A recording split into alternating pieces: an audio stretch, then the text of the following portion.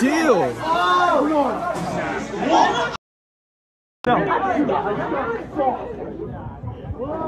Oh my God. And those are police officers in Newport, Rhode Island, behaving like abusive tyrants on camera. Can you imagine how they behave when the cameras are not there, or not filming them?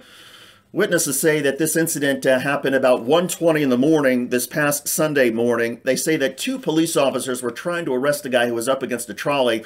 A third police officer, so-called peace officer, told everybody to get back. And then he literally pushed a guy down the street who then collided with another man who fell back into a light pole. And that same third police officer, when he went back to the trolley, there was some poor guy who happened to walk by and exchange words with that cop, criticizing him, we assume, and the police officer decided to slap that man across the face.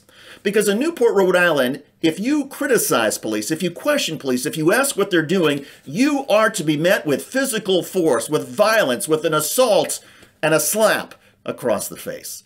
Hey, I'm coming back. No!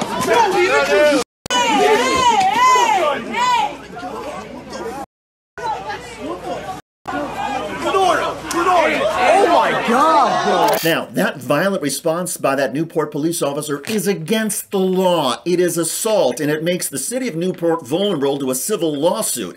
And yet, here we are a few days after all of this, and the only people who have been arrested from Sunday morning, according to police, are a couple of civilians, 2 guys who are 22 years old who have been charged with obstruction of justice, resisting arrest, and disorderly conduct for their behavior on Thames Street.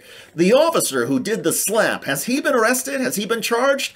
A couple of days into this, nope, not yet. The chief of police says there is an investigation that's underway and that authorities are reviewing the video.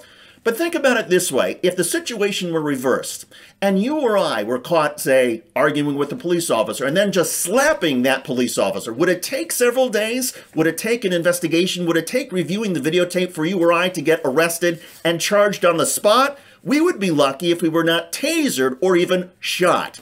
That's the difference. Police officers feel that they are above the law. They can act like little tyrants. They can engage in their power trips and their violence and get away with it because their department protects them. And the police have to say, well, wait a second, we need to review whether the circumstances and the violence are warranted. No, there is no justification for this. Let me be very clear. Under the U.S. Constitution and settled case law, it is not against the law to talk to police, to not talk to police, to question them, to criticize them, to give them your middle finger, even shout vulgarities in their face. All of that is protected speech, and there's a difference between speech and physical acts, which then police can meet with physical responses. And if police officers can't make that distinction, if they can't understand the difference, they do not belong on the police force.